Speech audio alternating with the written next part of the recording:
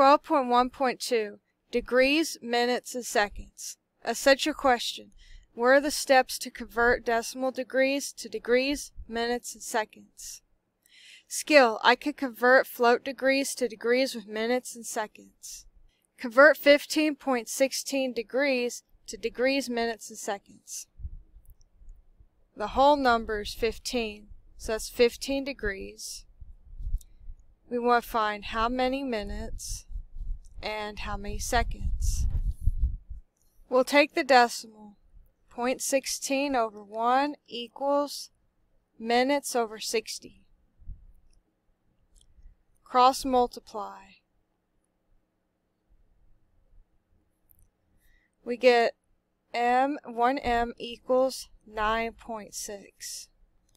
For the m, we'll take the whole number 9. Now we're left with 0.6 for seconds. 0.6 over 1 equals seconds over 60. Cross multiply. 1s equals 36.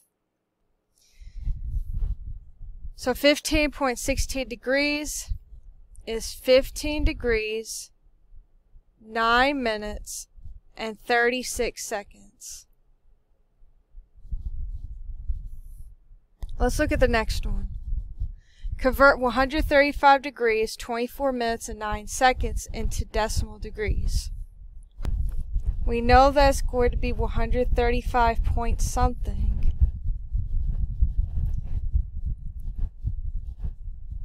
We're going to convert each of these into degrees. 9 over 3,600 plus 24 over 60. This is to convert the seconds into degrees and then convert minutes into degrees.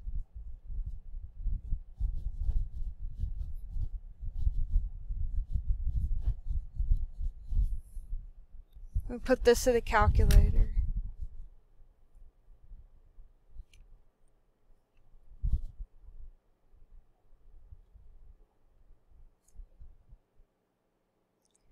So it's going to be 135.4025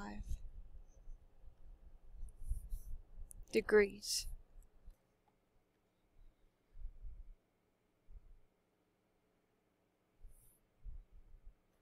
Try the other examples on your own.